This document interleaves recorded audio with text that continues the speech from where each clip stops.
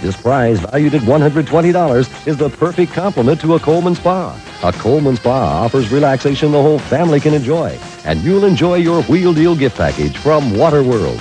To win, watch Wheel of Fortune weeknights at 6:30.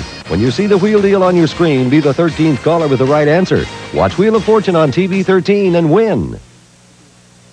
As promised, here are preliminary results from our In Touch line. The question, does Bill Clinton have the character to be president? 35% of those calling say yes, 65% say no. And it's not too late to participate. All you have to do is call 246-5600. This then press in category 8000, and we'll have more results coming up tonight at 6. Time now to get a preview of the news at 6 with John in the newsroom. Thank you, Lori. Cracking down on gay bashing. Des Moines police and the gay and lesbian community combining forces to educate the public on that. Authorities in Indianola trying to determine if a pellet gun incident was a drive-by shooting. We'll have these stories, the rest of the news, in 1/2 hour. Thanks, John. And finally tonight, did you know that today is National Read Aloud Day? President Bush marked the occasion with a visit to a parochial school on Capitol Hill. Mr. Bush read Harry the Dirty Dog to 27 first graders. Now, he also talked a little bit about some comments of the White House dogs, Millie and Ranger. He then threw open the floor to answer many questions, and I understand the kids had a lot of questions about Millie. I'm sure. After all, Millie's written a book, That's right. So. I'm sure they would have a lot of questions about Millie. Coming up on tomorrow's Live at 5, a special visit from NBC's wacky weather guy, Willard Scott. He's coming to Des Moines to take part in the Orchard Place auction at Capitol Square. Time now for NBC Nightly News with Tom Brokaw. Blood transfusion. Tennis great Arthur Ashe reluctantly acknowledges he has AIDS. Yasser Arafat, the great survivor, escapes death in a plane crash. And Bill Clinton, now way out front, he goes on to the Caterpillar strike. This is NBC Nightly News with Tom Brokaw, reporting tonight from NBC News headquarters in New York. Good evening. For some time now, a small circle of his friends and New York doctors have known that Arthur Ashe has AIDS, but they protected his privacy. Today, however, he was forced to go public when USA Today, the newspaper, learned of his condition. At a crowded news conference, the former tennis champion described how he contracted the virus during surgery for a defective heart. It was transmitted through a blood transfusion after one of my open heart bypass operations. In all likelihood, the second operation in 1983. I have known since the time of my brain operation in September 1988 that I have AIDS. So some people may ask, why not go public earlier? The answer to me and my family was simple. Any admission of HIV infection at that time would have seriously, permanently, and my wife and I firmly believe, unnecessarily infringed upon our family's right to privacy. Ashe spoke with emotion, at one point talking about the effect of all of this on their 5-year-old daughter. His wife, Jeannie, had to take over. Camera already knows that perfect strangers come up to Daddy on the street and say hi. Even though we've begun preparing camera for this news, beginning tonight, Arthur and I must teach her how to react to new, different, and sometimes cruel comments that have very little to do with her reality. Particularly for the sake of our family, Jeannie and I and some close friends have often talked about how long we could conceal this secret. Then sometime last week, someone phoned USA Today and told the paper. And Arthur Ashe joins me now. Arthur, you are a public hero, but you are a very private man. You are obviously worried that this might get out in some fashion. Now that it has, however angry that may make you, isn't there a possibility of a greater good here? Oh, yes. There was always the possibility, Tom, that I could use whatever means I could, as Magic Johnson has and some others before me, to further the knowledge and educate the public more about this. But I was still angry that something I considered private, certainly our family wanted to keep it that way, was not my volition to keep private. I was forced to go public today. Will you become an activist? Oh, I certainly will, but I'm not going to drop everything else that I do and just concentrate on AIDS. I've been an activist all my life. Maybe the better question is, will you continue to be an activist? And I certainly will, and I look forward to doing some things. In fact, mentioned it to President Bush on the phone today. When you had open heart surgery in 1983, and that seems like the likely time that you may have contracted it through blood transfusions, were you even aware of the AIDS virus at that time, or of AIDS? Oh, yes. I was quite aware of the possibility. I even thought about it in the aftermath of the transfusions I received, but didn't pay too much attention to it until I remember reading in the New York Times here in the city that there was a window within which a lot of transfusions contained tainted blood. I didn't think too much of it, though, until September of '88 when I found out that I indeed had gotten 1 or 2 bad units of blood. You were infected for several years before you were aware of that. Your wife, Jeannie, is HIV negative. Does that tell the doctors something about transmission of this virus and about AIDS? We've talked about that. Yes, you can't be very definitive about it, but it certainly doesn't. It certainly leads one to believe that it is not always transmitted heterosexually. You're on a very heavy medication schedule based on what I heard you describe here today, and you say that you're feeling pretty good most days, but half a day out of 6 you don't feel so good. Is that a result of a condition or of the medication? I think it's probably a combination of both. The standard medication, AZT, which I tolerate very well, is quite toxic, and some reports think that in time the AZT loses its potency. I've been able, and I feel lucky to have tolerated it as well as I do, but I think it's a combination of the disease and possibly the 20,000 worth of medicines that I have to take every year. You've already heard from President Bush, and the White House has now announced that tomorrow they'll make still another announcement that they will be freeing up more experimental drugs. Maybe you're having an impact already. Well, certainly I may have been an added incentive, but certainly this is something that needs to be dealt with a bit more aggressively, and I think the President's moving to do that. You're 48 years old. You have a 5-year-old daughter. I'll be around a little longer. How do you talk to her about it? We're going to start in about an hour. But as you and I talk, she doesn't know a thing. Arthur, it goes without saying, personally, and I know that I speak for everyone else, we wish you only the very best. Thank you. I appreciate it. All right. Thank you very much for coming by tonight. And NBC's chief medical correspondent, Robert Bazell, also is with us tonight to describe the risk of contracting AIDS now as a result of blood transfusions. Robert?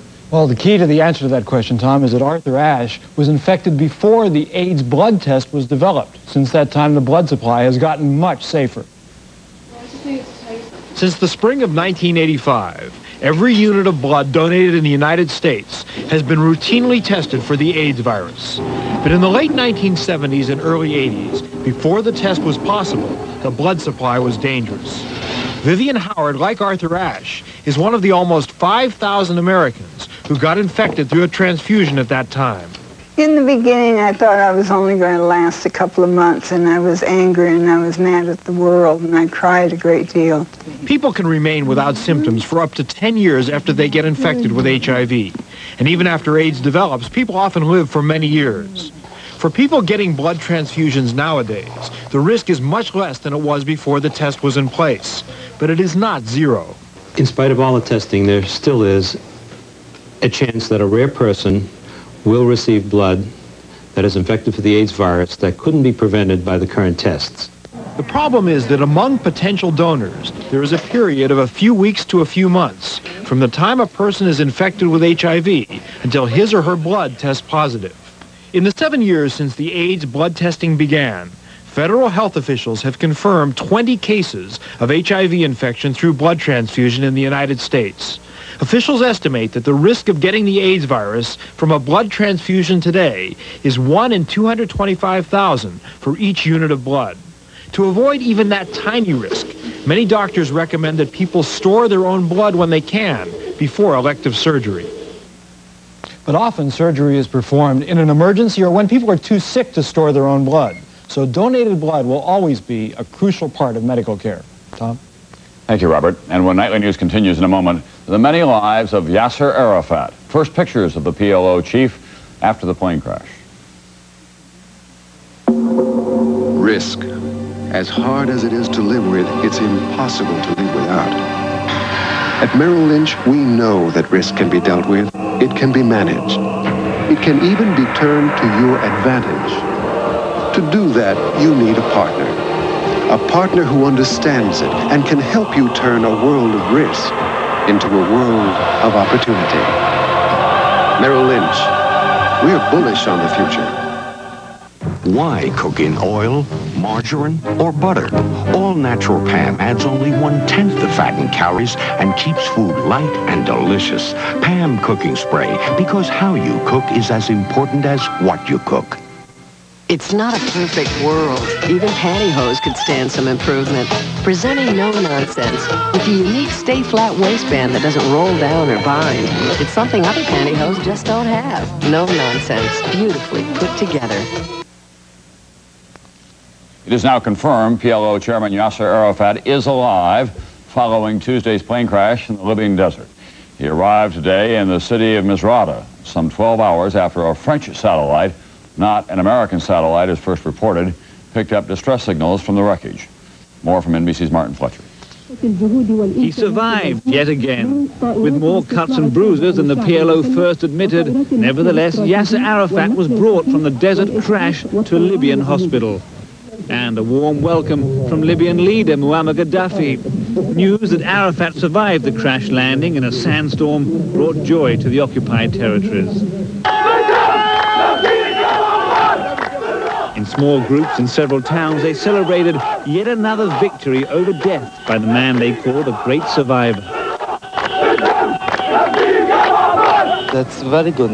He is a good man, and we love him.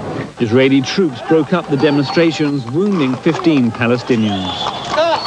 You can sense the excitement mounting here. There was joy at Arafat's survival, but it was a pretty muted form of celebration.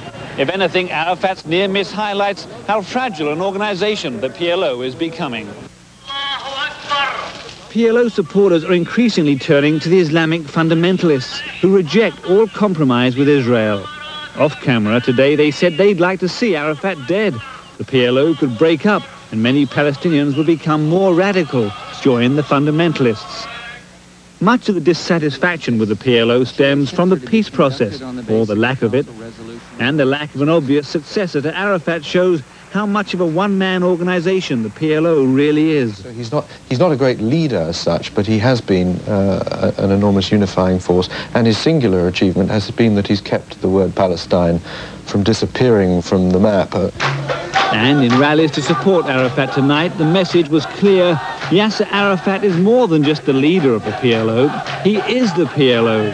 The question raised today is, how long could Palestinian unity survive without him? Martin Fletcher, NBC News, Jerusalem. In American politics, Bill Clinton counted his victories and bandaged his political wounds today after sweeping Tuesday's primaries. Now within reach of the Democratic nomination, Clinton fights on today on the front lines of a bitter Illinois labor dispute. NBC's Andrea Mitchell tonight. For Clinton, jumping into the ugly Caterpillar strike was a chance to position himself as the de facto nominee and contrast himself with George Bush. Clinton plunged into a crowd of workers who began to be replaced this week. I'm here today because they should not be permanently replaced for exercising their legal right to strike. And we cannot protect that right until there's a change in the presidency. Clinton supports pending legislation that would prevent companies like Caterpillar from replacing strikers, legislation Bush has promised to veto. Although Clinton also met briefly with management, his pitch to labor was timed to appeal to the big union vote 2 weeks from now in Pennsylvania, the next primary state. And what are you going to do tomorrow when all these cameras are gone to help these people keep their jobs? Most of the workers were glad to get the attention. For Clinton, it was a high-profile performance to capitalize on his latest victories. But the big win in New York had its downside. 2/3 of the Democrats didn't want Clinton to be the nominee. Nearly half don't believe he's honest enough to be president. I'm not interested in whether they love me or not. I want them to respect me, and I want them to want me to be their president. Clinton has a huge delegate lead, 2/3 of the way to capturing the nomination. Still, Jerry Brown won't quit, even though it is now mathematically impossible for him to get the nomination. Brown hasn't even returned phone calls from the party chairman, who made it clear on the Today program that Jerry Brown should stop attacking Clinton. That's true. My wishes don't seem to be having a great deal of impact on Governor Brown. I've said for a long time that I want our campaign to be focused on issues and not personal attacks. I think personal attacks only end up helping George Bush. The party is now falling in behind Clinton. The Democratic chairman is lining up endorsements for him from superdelegates, governors, and senators. And according to people who have spoken with Paul Tsongas, he is not likely to re-enter the race. Andrea Mitchell, NBC News, Washington. When Nightly News continues in a moment, more news and Britain's most crucial vote in a dozen years. When the doctor told me to come in right away, I was scared. Really scared. But this burning pain was real. Boy, I gotta tell you, was I relieved when my doctor said Mylanta. He said it was heartburn. Heartburn that needed strong medicine. Mylanta is strong medicine, strongly recommended for heartburn. It's the antacid doctors recommend most. My doctor said Mylanta.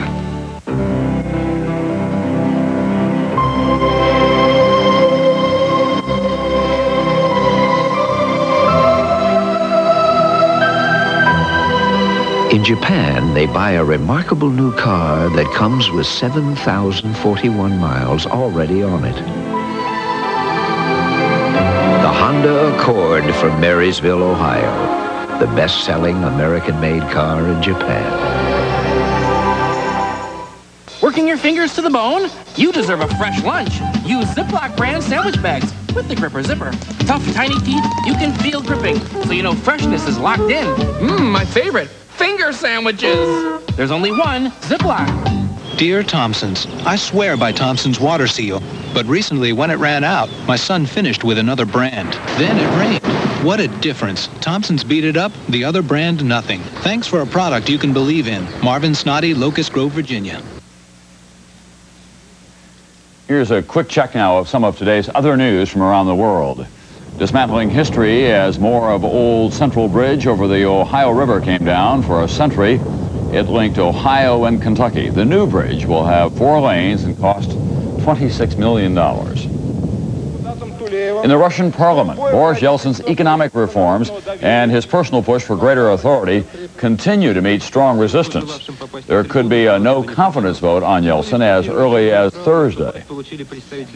And Joint Chiefs of Staff Chairman General Colin Powell met today with British Prime Minister John Major. On their agenda, charges that Iraq has now moved missiles across its 36th parallel. That would be a violation of the UN ceasefire agreements.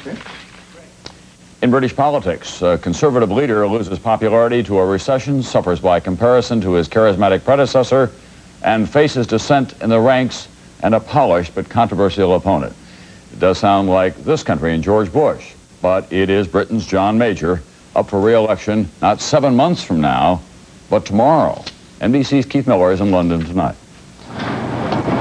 The news headlines this morning. The politicians begin to wind up their campaigns this morning. On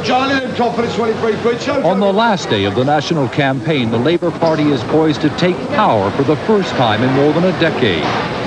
The polls show Labour slightly ahead, but the race is still too close to call. Roger Hartz says, like many voters, he is unhappy with the way both parties conducted their campaigns. You see now they keep rocking each other and slugging each other up. I don't think that's good for the country. Prime Minister John Major has on occasion looked more like a moving target than a politician. Just sort of fighting each other, and I'm a bit ashamed to see the way they're doing it at the moment. Neil Kinnock! The opposition Labour leader, Neil Kinnock, has been scolded for adopting a slick American-style campaign.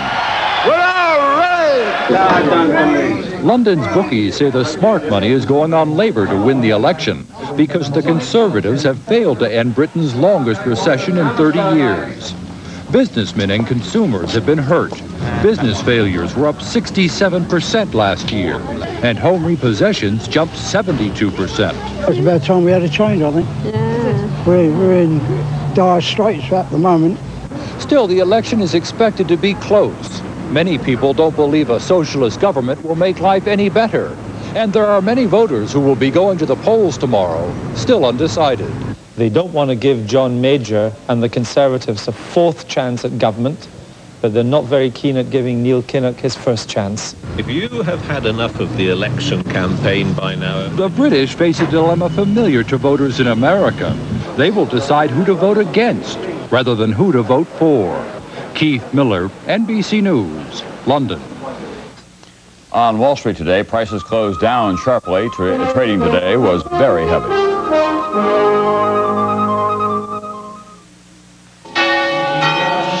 Dear Folgers, I tried the Folgers switch on 3 of my fellow sisters. Instead of our usual ground coffee, I made Folgers crystals. They all complimented me on the taste and aroma. "You do make wonderful coffee," was repeated more than once. They never realized it was Folgers crystals. Folgers crystals, proven to surprise fresh brewed coffee drinkers. Tastily yours, Sister Mary Norbert Bauer.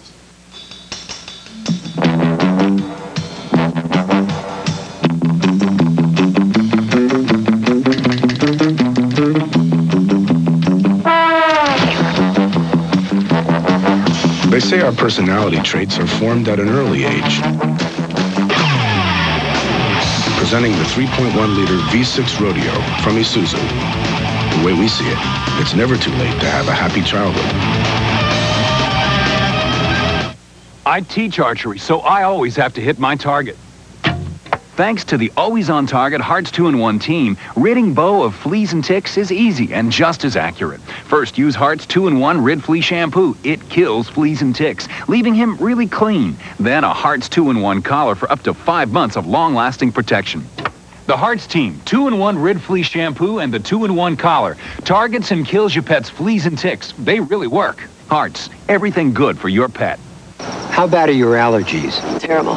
Terrible allergy attack? I feel like I just want to unscrew my head, take it off. Suppose I took your Benadryl away. I'd be home in bed. Would you try this new allergy medicine? Does it work the same? Dristan Allergy has a decongestant, and this Benadryl doesn't. So it relieves nasal congestion and pressure Benadryl can't. Let's try it. Okay. I feel fantastic. Why? I can breathe through my nose. I don't need a tissue anymore. New Dristan Allergy. Dristan, the face of relief today. Colorado Senator Tim Wirth made it official today, becoming the 7th member of the Senate who won't seek re-election this fall. Wirth said he's had it with government gridlock. The president shirks his duty to lead. The Congress is stymied by relentless and pointless maneuvering for short-term political advantage. Meantime, in a society dedicated from its creation to the twin ideals of opportunity and democracy, the gap widens between rich and poor and between the governed and their government. And while Tim Wirth is leaving Washington, it seems like Bill Clinton is getting closer to his hopes of getting the nomination. John Chancellor with commentary tonight. John. Here are 16 reasons for taking Governor Bill Clinton seriously. They are Georgia, South Carolina, Tennessee, Oklahoma, Florida, Texas, Mississippi, Louisiana, Illinois, Michigan, Wisconsin, Kansas, New York, Wyoming, Missouri, and Hawaii. Places where Clinton has won presidential primaries and caucuses. The Democrats probably won't win them all next November, but they add up to 80% of the electoral votes needed to win the White House. Clinton has had a huge amount of mud slung at him, but that hasn't bothered the voters. More than 5 million people have voted for Clinton, more than for Jerry Brown or Paul Tsongas combined. He has run an astonishingly effective campaign against serious enemies. They say Clinton is a slick hillbilly con man, but when he stumbles, they say he's fatally accident-prone, which is wanting it both ways. Some of his enemies wanted Senator Lloyd Bentsen or Congressman Dick Gephardt to be the presidential nominee. You can imagine what the Bush campaign would have done to either of these charter members of the despised and disgraced U.S. Congress. The Bush campaign is going to attack any Democratic presidential candidate this fall, but Clinton's armor seems to be quite thick. He has a remarkable ability, an eerie ability, to recover from personal attacks. That would help in the fall campaign. Given Bill Clinton's performance so far this year, maybe it's time for Democrats to look at his strengths instead of his weaknesses. He's earned it. He's done awfully well so far. Tom? Thank you, John. Back in a moment with the big burden of debt for a big education.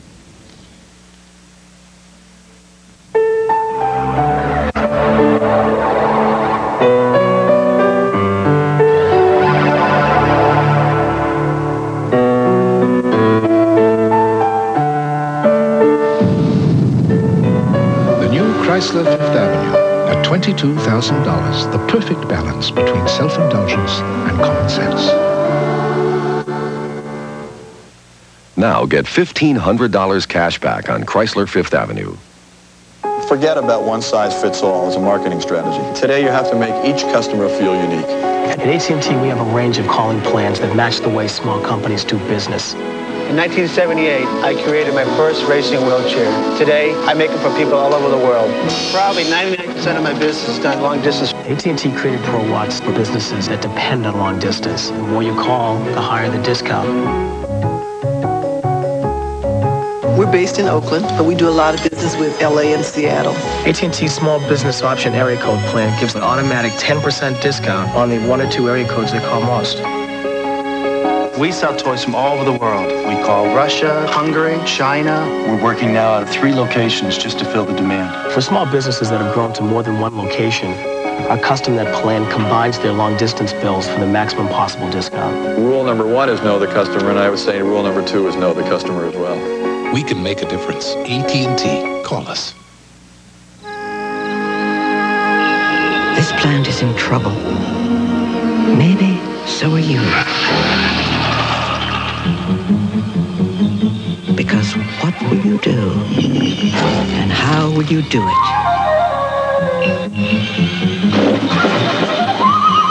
With the one who guides you every step of the way.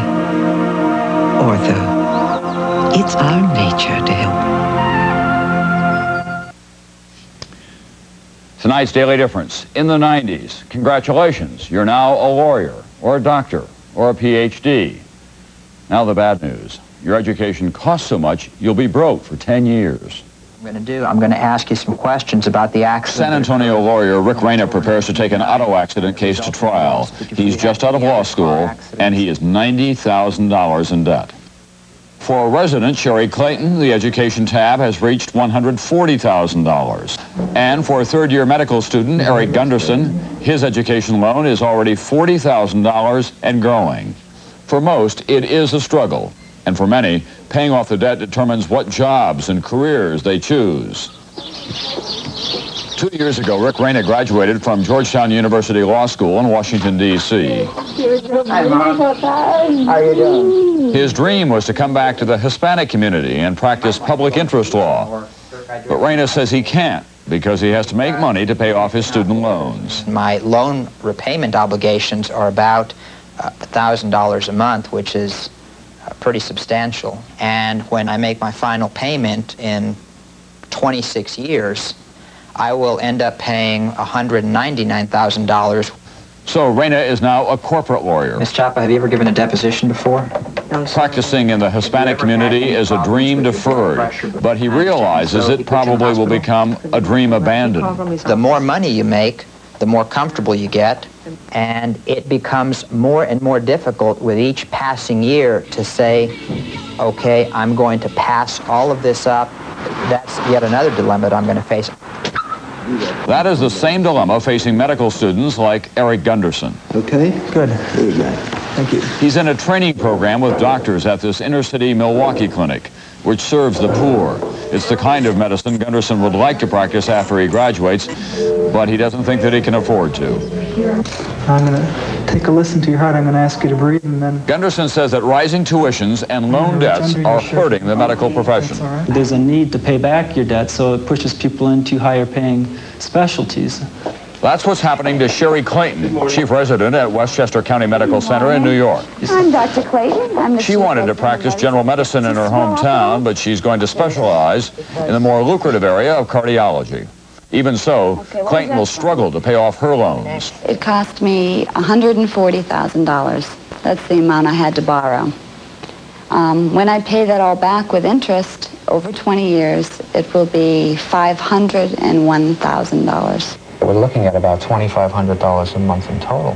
Tony Sozo, New York Medical College financial aid director, is Clayton's debt counselor. I'm seeing a trend where the costs really are outpacing the average salaries, or at least early salaries in one's professional life. Hello, everybody. These are my friends and colleagues. Sozo and other college financial aid directors have lobbied members of Congress for reforms in federal student loan programs. Representative Nita Lowey of New York has sponsored a bill that would link loan repayment to income. We give them several options. We're paying over 30 years, paying small amounts at the beginning, increasing that amount later on. But despite her debt situation, Sherry Clayton says she would do it all again. I love patients. I'm with them 80, 100 hours a week. I love them. I wouldn't do anything else. But the debt, the loans are scary, very scary. To the class of 1992, welcome to your world.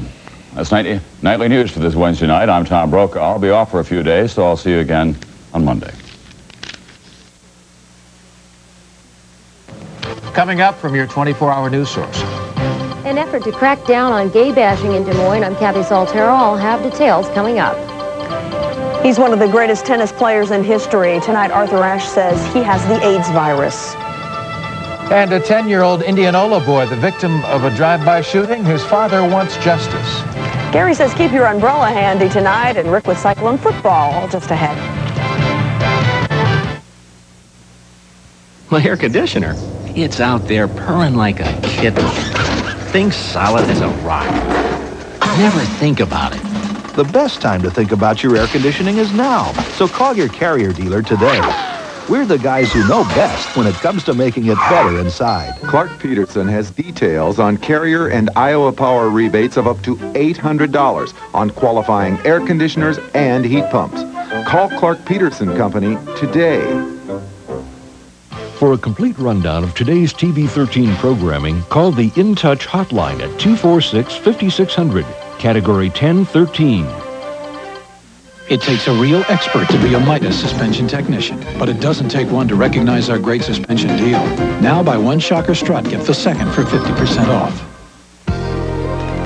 Make good hot meals fast and easy with help and savings from Hy-Vee.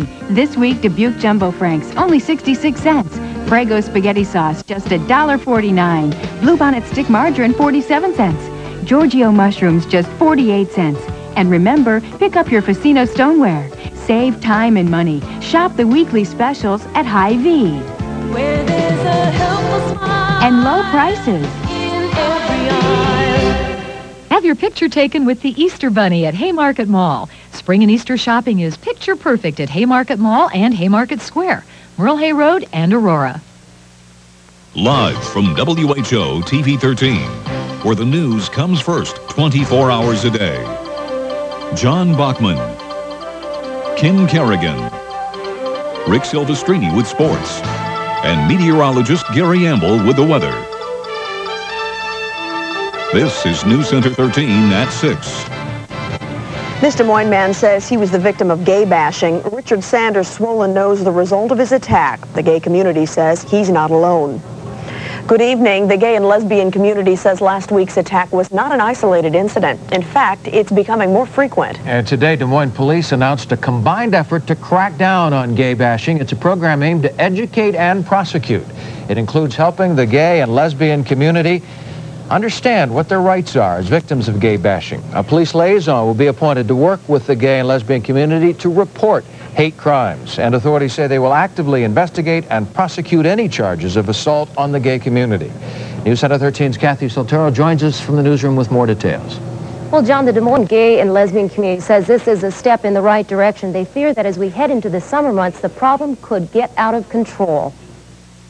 There's a feel that there is an increase, but we see this as an opportunity to do something about acts of violence, and we're happy to take those steps to eliminate.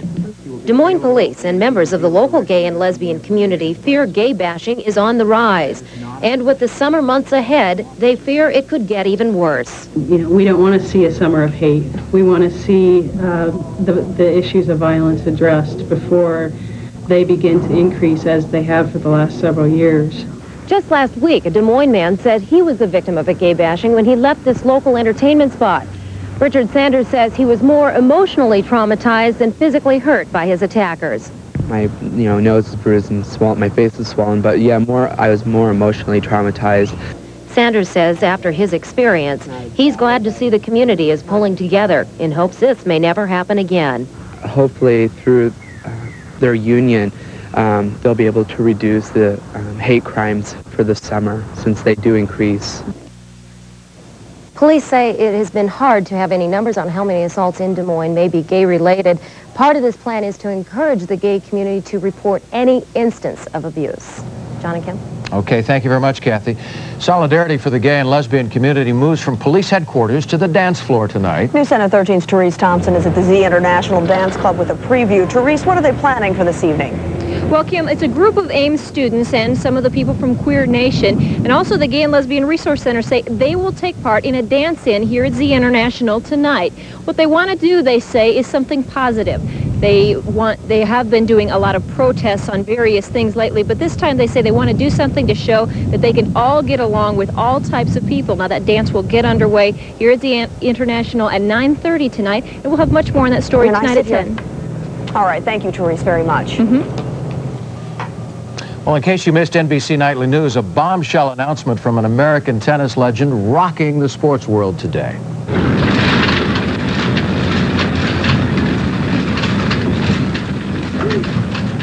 With flashbulbs popping, an emotional Arthur Ashe stood behind a bank of microphones and told reporters that he has the AIDS virus. Ashe says that he contracted the AIDS virus from a blood transfusion during a heart operation 9 years ago. At the Blood Center of Central Iowa, they say a case like that of Arthur Ashe is unfortunate, but not a cause for panic. They have extensive questioning and testing that takes place before the blood is allowed to be used, and the Blood Center claims since testing began in 1985, not a single HIV-tainted unit has slipped through their scrutiny. The threat of AIDS is still a great concern here in Iowa. During the last 3 years, Polk County health officials have seen a steady increase in the number of AIDS tests requested. And while the number of tests performed is on the rise, the number of tests coming back positive is on the decrease. 40 in 1989, 38 in 1990, and 15 in 1991. Was it an accident or a drive-by shooting? That's the question the Warren County attorney is trying to answer tonight. Earlier this week, a 10-year-old Indianola boy was shot in the face with a pellet gun while riding home on his bicycle. While doctors try and save his sight, the victim's father is trying to make sure justice is done. Scott Pope reports. But we will notify the police and let her tell them. Thank you very much. Thank you. Steve Blair is on a mission, trying to piece together the facts of a drive-by shooting that nearly blinded his son, Steve Jr. Stephen Blair was riding his bicycle home from school Monday afternoon down this sidewalk. When he got in front of this church, witnesses say a car full of boys pulled up in the street and yelled, "Hey, kid." When Stephen looked up, they shot him. The pellet hit Steve in the tear gland of his left eye. The pellet is still there, lodged behind his eyeball. This wasn't an attempt to maim. This was an attempt to kill. This was, as far as I'm concerned, attempted murder with the intent to commit murder. That same afternoon, 2 young girls who attend the same school were also shot with a pellet gun a few blocks away. Their injuries were not serious, but the shootings have sparked fear among their classmates. From here to home is supposed to be a safe place.